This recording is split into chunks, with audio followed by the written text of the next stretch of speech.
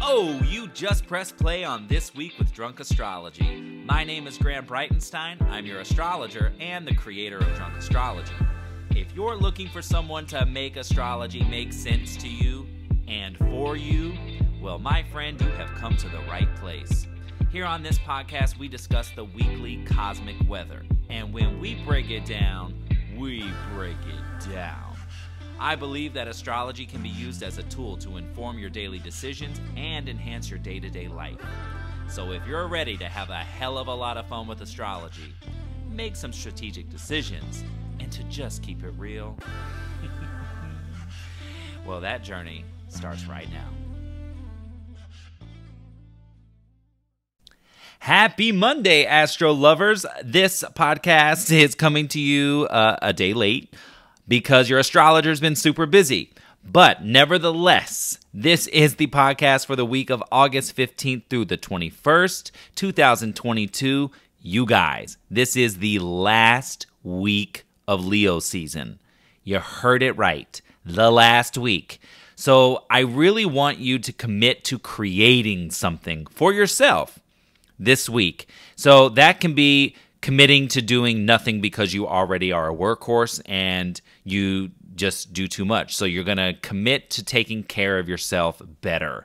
Or you're going to commit to, writing a poem and sharing it on Instagram. Or anything that is bold, beautiful, glamorous. Maybe you're going to commit to dressing up and going on a date night. Even if it's taking yourself out on a date night, you don't have to have a significant other for that-ish. But I want you to commit to doing something. This is a conversation that I started on Instagram over the weekend, and I wanted to carry it here to the listeners of this podcast because Leo season is just all about fun, and it is about sharing because the opposite sign of Aquarius says, okay, my duty as Leo energy, and you're all honorary Leos right now. Your duty as a Leo is to create something, and now you beam across to Aquarius on the opposite side of the zodiac and say, now share it with the world. Put it out. Give it to the community. Give it back in a way that others can learn from it, grow from it, or get inspired to express themselves because you expressed yourself in a way. So it's all about this last week of Leo season is really about that last push of fun, of energy, of adventure, of spontaneity. It is fixed fire, so and Venus is in Leo too. So there is this I want what I want when I want it component to the sky, but that's low form, right? We're going high form. And if you feel yourself latching on to I want what I want when I want it, then pull back from that. You got to get out of that tunnel vision that these fixed signs can find themselves, the rabbit hole that they can find themselves in is latching on, digging their claws in deep into something, someone that good, bad, or indifferent, it's just normal, so they stick with it. That's not what we want to do. I want you to tap into this energy and let your hair down. Get some attention. Ask for attention, demand attention, depending on where you're at in all of these matters.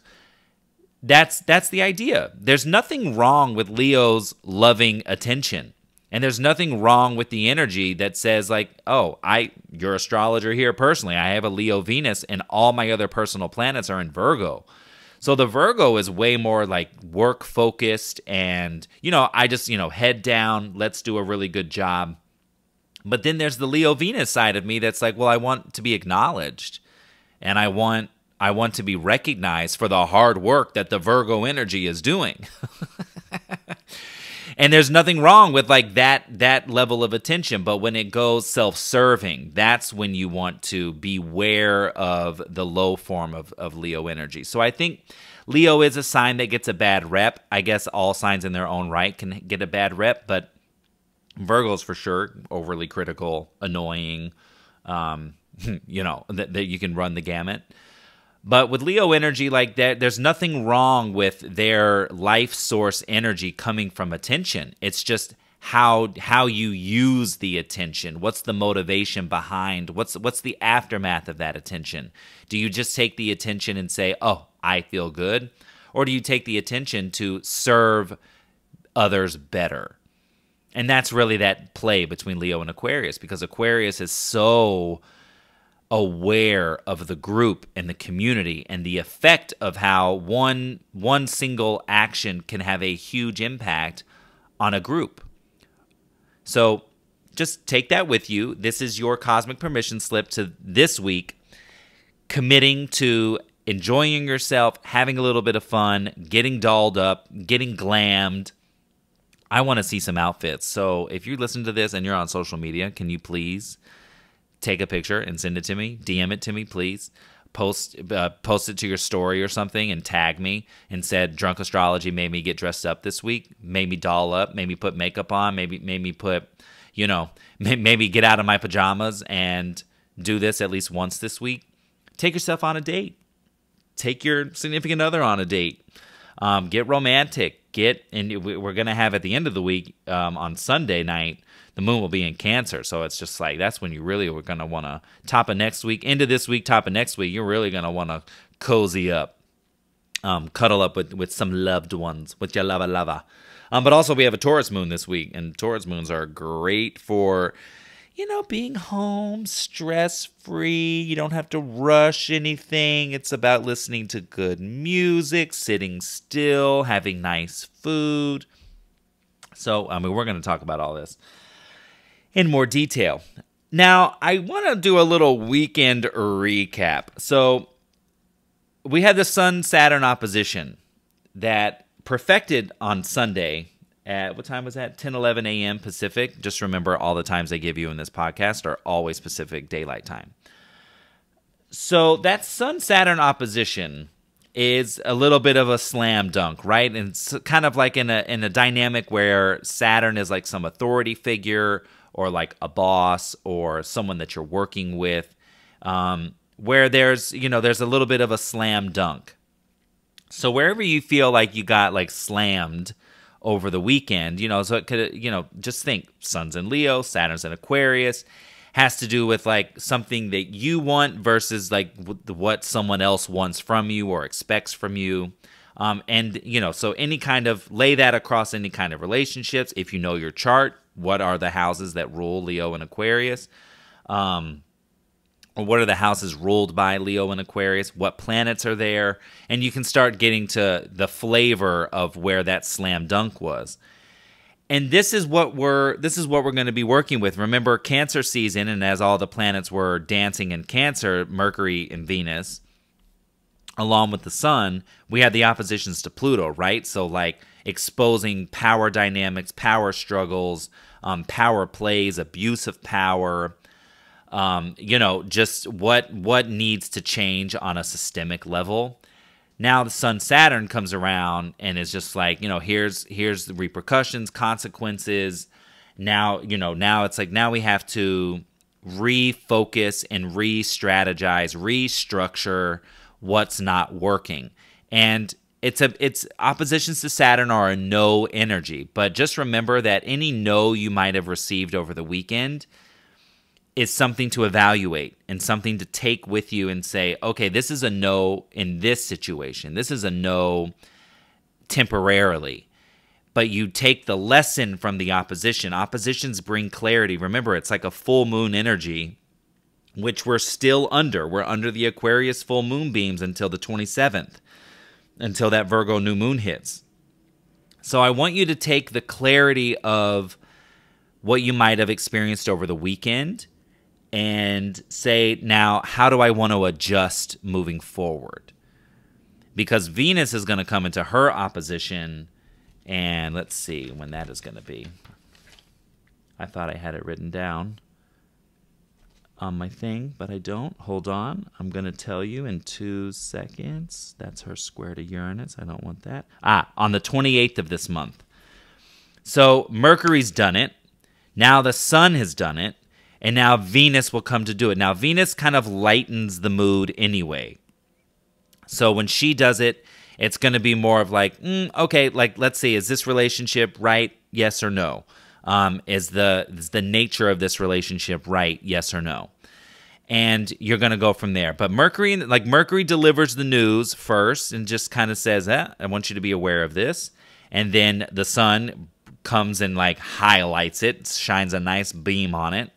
And then Venus comes and goes, oh, okay, let's just, she's looking for balance. She's looking for harmony, and she wants to connect and relate underneath it all.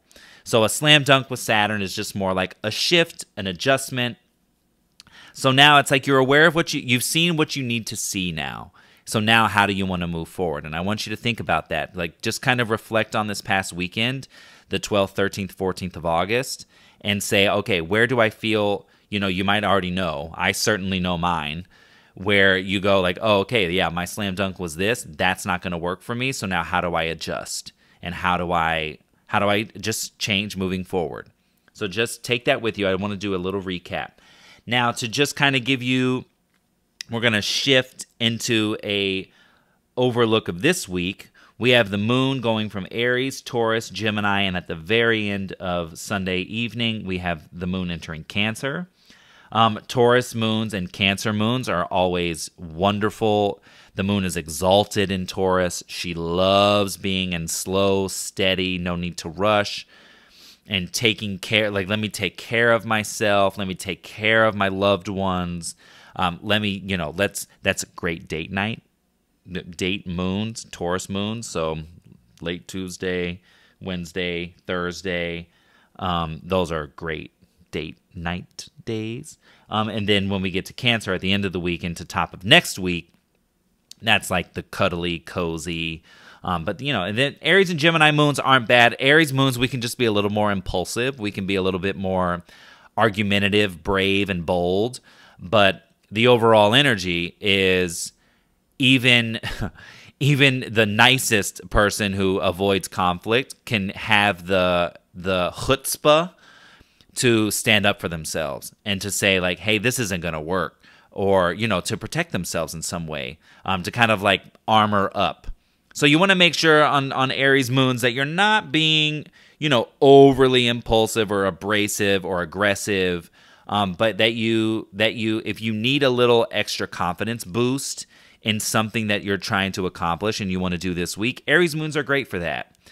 They're about strategy. Remember that it's Mars energy, so Mars as the god of war never just ran into war. There was a full, strategy involved in saying, oh, we're going to attack from the east when the sun is setting in the west. And, you know what I'm saying. So that's great. And then Gemini moons are where communication, it's a great like, hey, like you want to go hang out. This is a great weekend to like hang out with your people. Friday and Saturday into Sunday evening. But we can be a little more restless because it's Mercury energy, and Mercury is buzzy, and it's information overload. So it's a great time to kind of mingle, take a little short road trip even. Like, so this weekend, if you don't have plans, this is a great time to say, you know what, let's just go an hour out and, check out this lake or check out this hike or, just to kind of like get out and about. But check out a new neighborhood. Gemini moons are great for that. But also this week, we've got Mercury-Uranus trine, which is, Mercury's in Virgo, Uranus is in Taurus. They're working together beautifully. So it's a great idea, a great opportunity on the work front for sure. But you find your Virgo-Taurus and you move through it. So it's a great day to like think tank with someone. My friend and I are going to be doing like pitch deck work for some other stuff that we have in the works. Great day for that. We have Venus trine Jupiter, which is just the two benefics just coming together. Benefic meaning their influence is mostly positive in your natal chart and in your transiting charts. So that's like a nice like love boost, love just juicy yumminess. It's under that Taurus moon. Also that day, we got the North Node direct. The only day in August that the nodes are direct is Thursday the 18th. Coupled with the Venus-Jupiter trine, Guys, if you have any kind of pitch, if you have any kind of, like with me, I'm wholesaling my Zodiac Superlative candles, my Cosmic Body Oils. I wholesale to other stores, and this is the day. If you do something like that where you want to like, you know, meet a store owner, you want to go into a place and you have something to pitch, you have something to say, deliver. If you have any kind of proposal, if you have any kind of anything related to relationship, you know, so don't just think romantic. I want you to think like all relationships of all kind, professional, platonic, family. You make that your day. There's some other good days. I mean, the Taurus moon in general, but in the Gemini moon over the weekend. But this is the ding, ding, ding, ding, ding, ding, ding, the gold star day. Okay, so Thursday the 18th, I just want you to mark that. Now, that's also the Taurus quarter moon. Quarter moon days can be stressful. This is the fourth quarter. So after the full moon, the moon is now waning down and like disintegrating a little bit, right? She's decreasing in light. So this is like where we draw back, we reflect on the full moon energy. So where that Aquarius full moon hits your chart, where you're feeling like you're evaluating, and saying what's working, what's not. Since the very beginning of February, right? So full moons culminate a story that began under the corresponding new moon. So you jump back to the first 2 weeks of February and say, okay, the things that were happening then, the stories that began then, now I'm culminating that very story right now. And this Taurus quarter moon, this fourth quarter, is now like, okay, so let's evaluate and reflect. What did I accomplish? What didn't I? What needs to shift? And how do I want to move forward? And it's just this, you know, it can be stressful, but just know that you're now emptying the tank, so to speak, so that when the Virgo new moon hits next Saturday, the 27th, that's when you've cleared the vessel, so now you can throw in, you can add in, because those new moons, the moon is invisible, right? So it's an empty vessel ready for you to, it's listening to you. So what do you want to manifest this go around? What do you want to, now that you've made space, now that you've cleared up what the Aquarius full moon was bringing to light, now tell me what you want, and then we'll get to work, because it's going to be Virgo energy. So just keep that in mind. But Thursday, very powerful, very potent day. And the other, there's two other, but this is the biggie. This is the biggie. Is Mars enters Gemini on Saturday the 20th. Now, when Mars enters Gemini, folks, he's going to be in this sign until March 26th, 2023.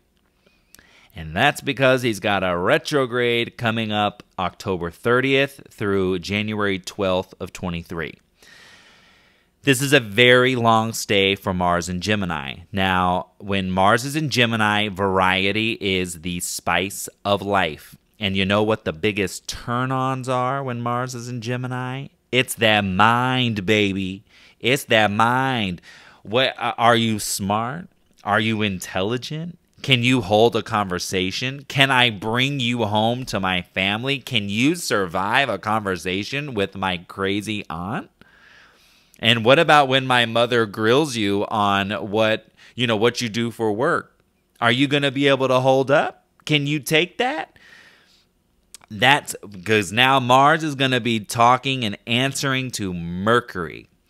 Now, what's going to be interesting is that Mercury, by the end of this month, will be in his retrograde shadow.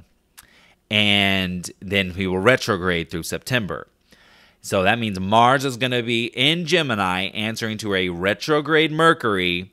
And then Mercury will clear up all of his retrograde story. And then Mars himself will station retrograde. So this is going to be quite a buzzy, whizzy, and persnickety Mars in Gemini. Because he's going to be here so long. So you really want to locate the Gemini section of your chart. If you have any houses and planets or points, you want to notate that, because that is going to light up like a Christmas tree. Now, Mars in Gemini is a great He's going to be energized by collaboration. He's going to be energized by partnership. He's going to be energized by people that he can communicate with, right? And work with in a way that's like, ooh, this is exciting. This is buzzy. And in a mutable way. This is mutable air. So as a mutable air sign, it's about change. And that's where variety comes in. So the actions you want to take are going to be it's going to be very important for you to explore all the options. Now, not to go into a Gemini loophole of well, it could be this, it could be that, it could be this, it could be that, it could be this, it could be that. Instead, you want to do proper research and say, okay, so if I want to go this way, I have my 3 best options are A, B, and C. And now let's just weigh out pros and cons of each one. And now let's actually start reaching out. Let's actually start collaborating or start the conversation with each of these options and see which one feels the best, right? So it's just more of the strategy is let's go one step at a time. Let's do our due diligence. Let's do our research. And let's consider the end game and how many different ways you can get there. Right? And that's not a permission slip to go into a rabbit hole. Again, it's just more of let's just say 3 is my favorite number. And I feel like in this situation, 3 is the magic number. If you have 3 options to explore that are best for you in whichever way Mars is interacting with your chart, which we can figure out in readings, just so you know, just so anyone listening is like, well, how am I supposed to figure this out? This is what readings are for. This is what your astrologers are for. This is what we do. But this is where there's going to be a lot of energy and a lot of focus for the rest of the year. As of Saturday, the 20th of this month, that Gemini area of your chart is lit up. It's ready for Christmas. The Christmas tree is here. Okay? So, like for Virgos, it's in our 10th house. That's career, success, ambition. So that's a lot. That's a lot of things. That's at the top of the chart.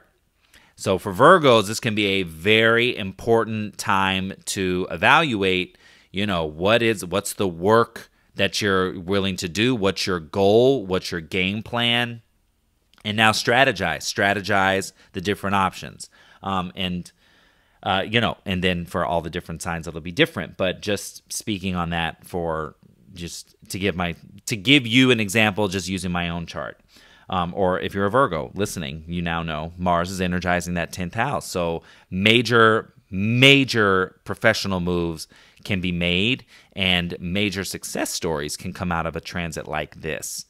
But you got to take your time because remember, it's 7 months of Mars in one sign.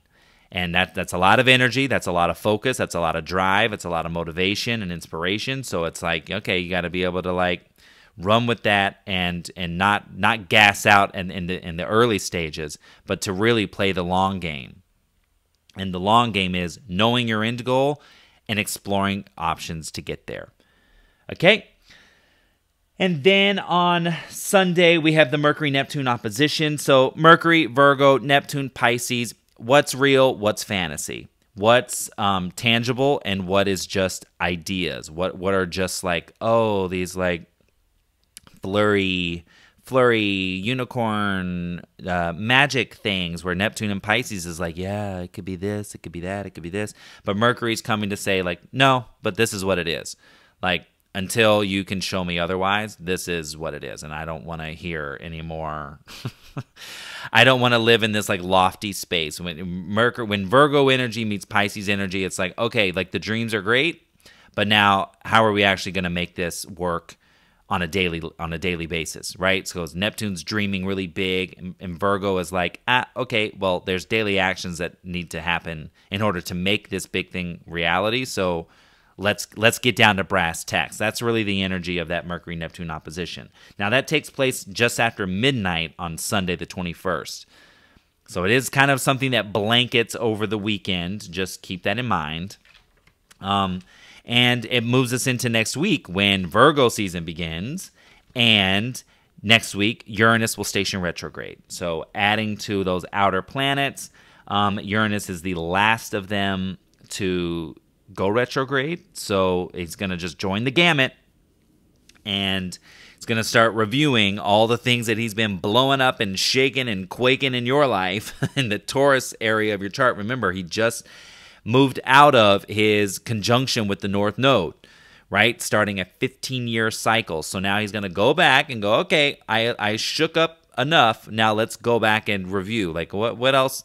Now that I've exposed and shooketh thee, now here's how I'm going to, over the next like 5-ish months, now we're going to go back and, just kind of make some more changes, make some more adjustments, but it's nothing that's not already in motion. So don't freak out about that.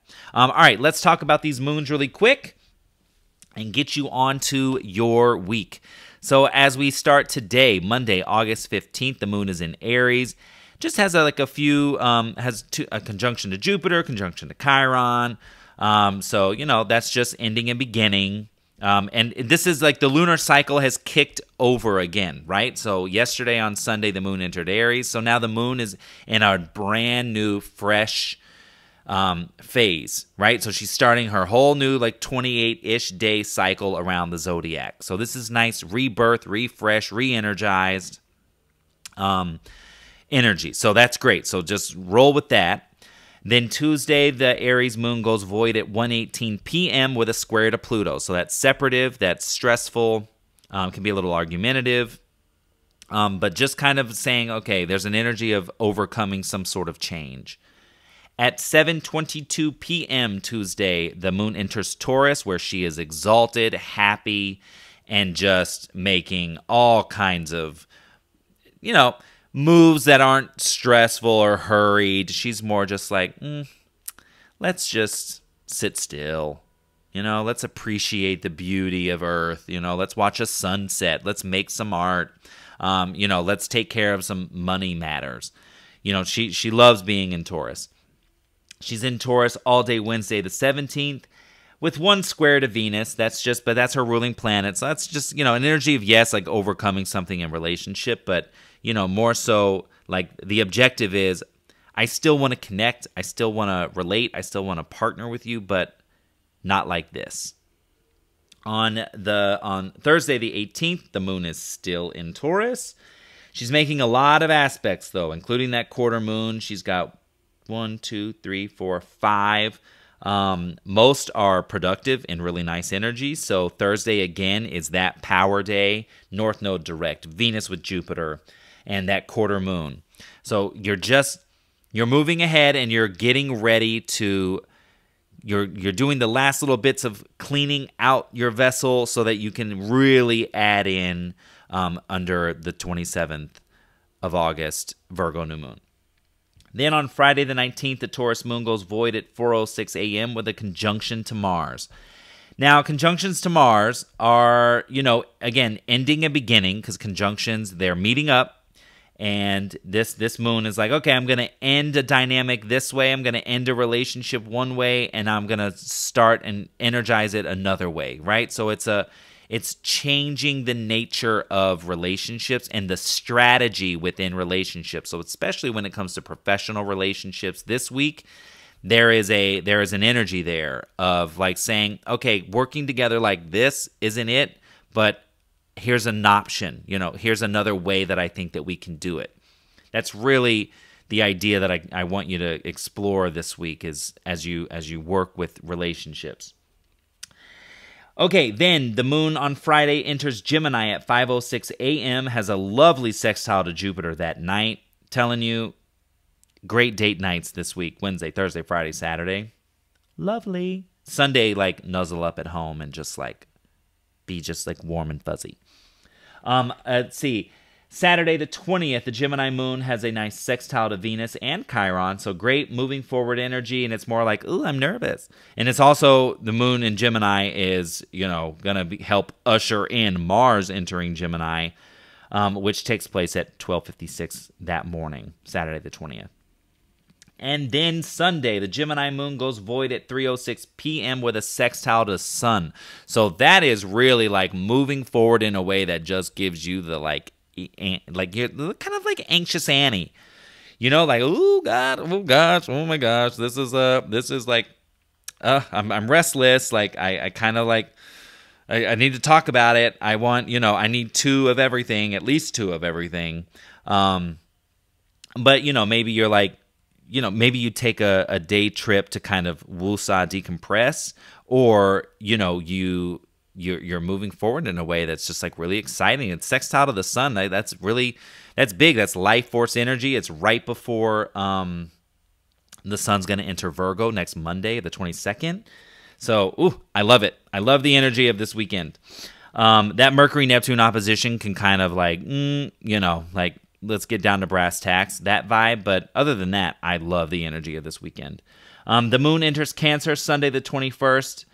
Enters Cancer at 5:29 p.m. and it goes void Wednesday the 24th at 2:40 a.m. with a sextile to Mercury. So great closing aspect to that. The weekend is really nice.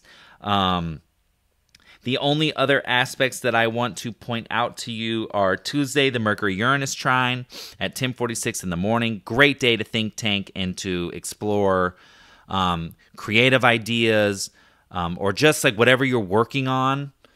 It's like the ideas can just come and flow and really kind of be like, man, why didn't I think about that before? Like, this is such a good idea. So capture really good ideas on Tuesday. The Sun has a quincunx to Neptune on Wednesday the 17th, though that's just kind of an unexpected curveball. Unexpected, like, oh gosh, I didn't know I had to do this, but like I have to. Remember, Sun in Leo is just like trying to have a good time and trying to do what it wants. And then Neptune is like, yeah, but like, I know I didn't give you any kind of heads up, but like, you got to do this thing. And then where was my last one? Friday the 19th, the Sun has a quincunx to Pluto. So again, that's an adjusting energy. Quincunxes are pretty annoying. Pluto is changing. So just think about like the things that are like going on behind the scenes or something. The Sun comes and is like, ooh, this is, oh, wait a minute, this is what's going on. And it's just kind of a little bit of like a little like thorn in your side. Like, really? Okay. All right. Sure. That's at 9:10 in the morning. And that's it. So that is it for me. I will catch you on social media. I am debating, and maybe those of you that listen to this podcast all the way to the end, you can tell me. You can reach out to me as you will. But I'm debating if I want to bring back my Virgo season self-care challenge. And if you have made it all the way to the end, please let me know. Last year I did the Virgo season self-care challenge, which is each day during Virgo season, you do one thing to take care of yourself and you share it. And you share it, by putting it on your story. You can post it. You can just DM me. But, you share some way. You take care of yourself some way once a day. It could be something very, very small. Like, you know what? I made myself an extra latte today. That's one of the things that I like to do. It's like, you know what? I've earned a second coffee today, so I'm going to do it. Or it can be something like as big as like, oh, I went and got a massage. Like, you know what? My body's been sore and I've been working a lot and I owe myself like a good massage or a good Epsom salt bath at home. And I poured myself a glass of wine, anything. But the idea is to take the energy of Virgo, which wants to serve and to assist and help, especially when it comes to health and wellness. But it's just a way to do it together in the community. So anyway, I'm debating if I want to bring that back, and I will let you guys tell me. So let me know, and I'll also probably do some polls and stuff throughout the week on Instagram. So that's it for me. Enjoy your week. Have a great time. If it's time for a reading, you know where to find me, drunkastro.com. Also, the links are in the show notes, and I'll see you soon. Bye. This is Graham Breitenstein, and you've been listening to This Week with Drunk Astrology. If you want to follow Drunk Astrology, head to Instagram, Facebook, Twitter, and hit that follow button. And if you want to learn how to put astrology in motion for you, head to drunkastro.com and get on the insider list. If you haven't already, subscribe, rate, and review this podcast on Apple, Spotify, and Google platforms. Tune in next week for yet another opportunity to work in sync with the stars. Thanks for listening, and I'll see you soon.